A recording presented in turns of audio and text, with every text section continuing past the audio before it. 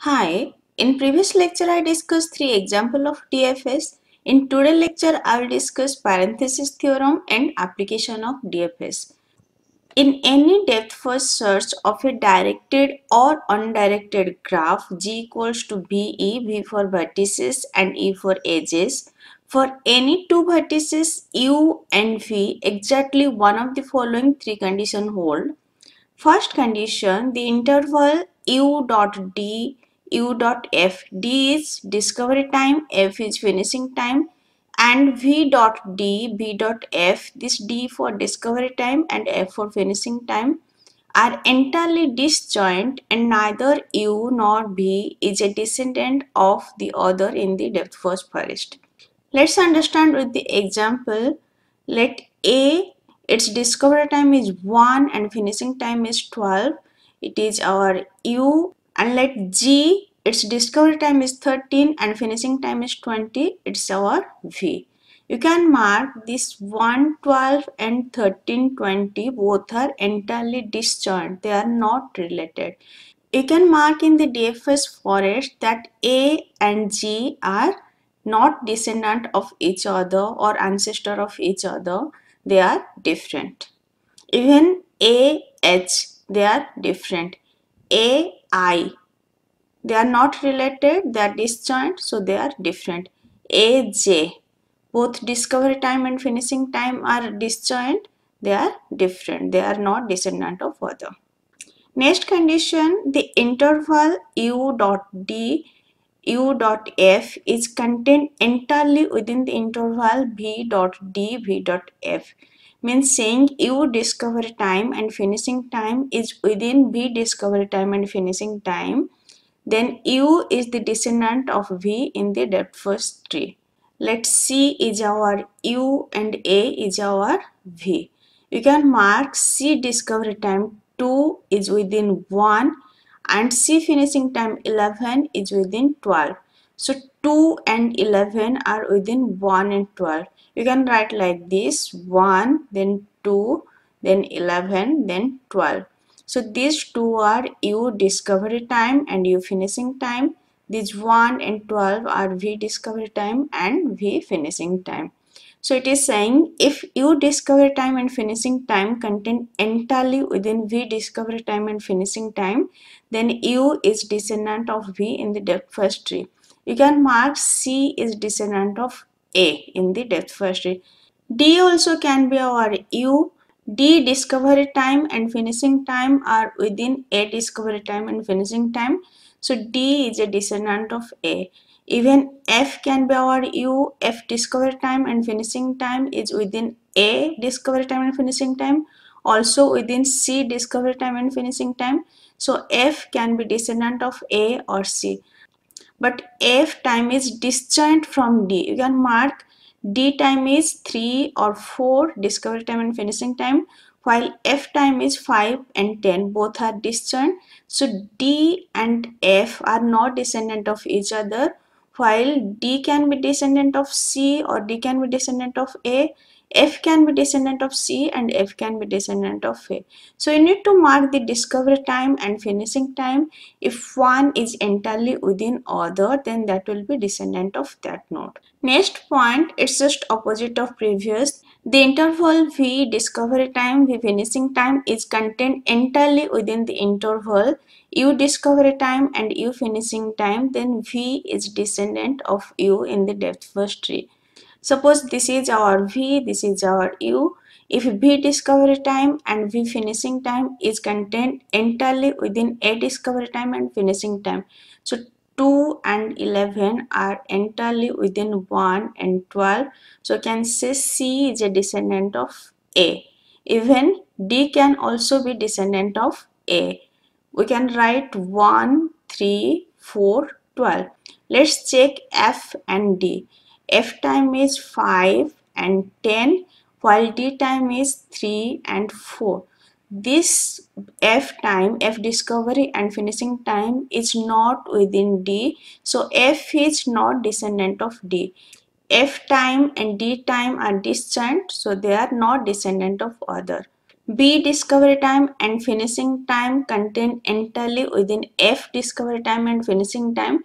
So you can say B is a descendant of A, even E is a descendant of F.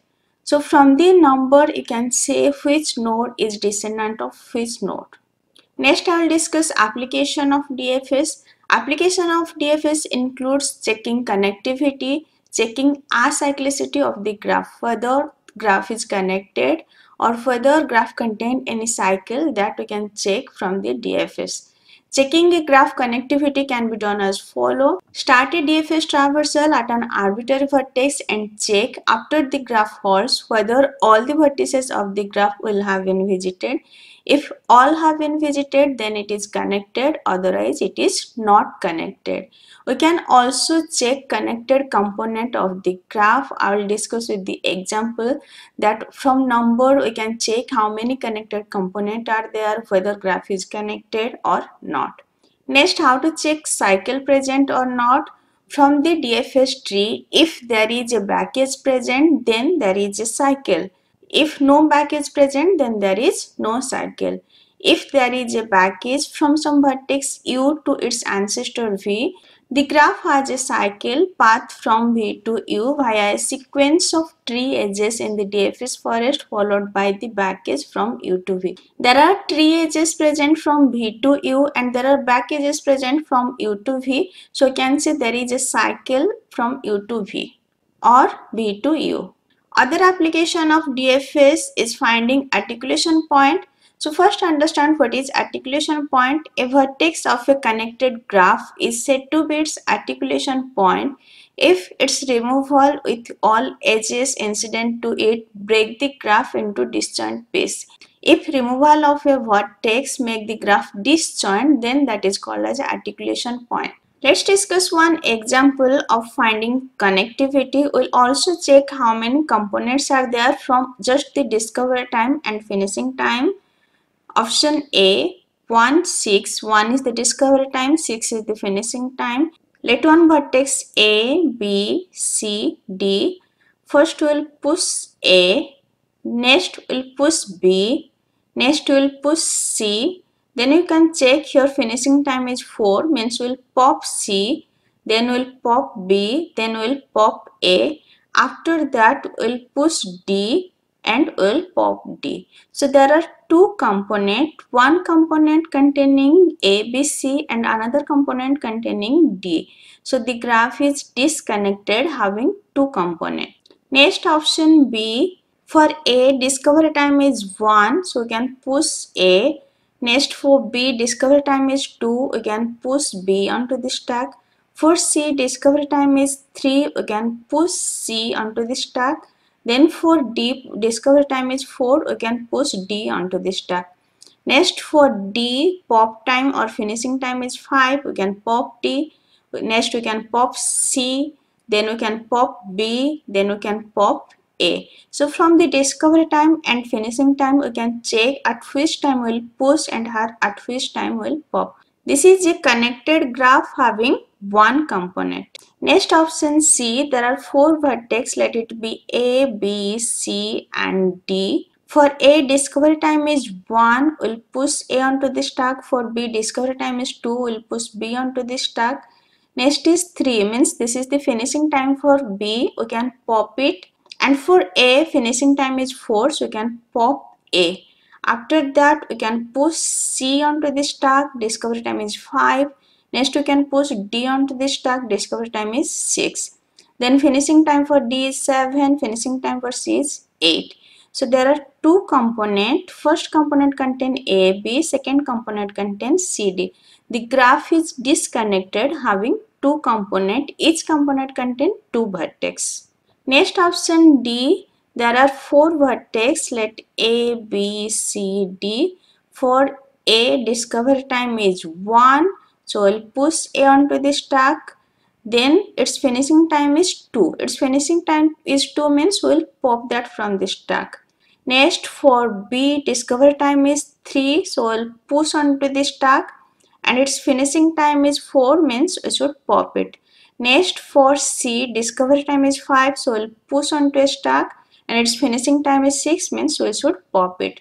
Next for D, its discovery time is 7, so we should push, and finishing time is 8, means we should pop it.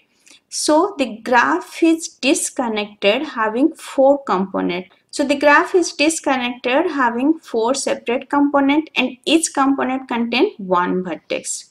With this, I am finishing DFS. In DFS, I discussed DFS algorithm, DFS forest, type of edges in DFS forest like tree edges, back edges, cross edges, and forward edges.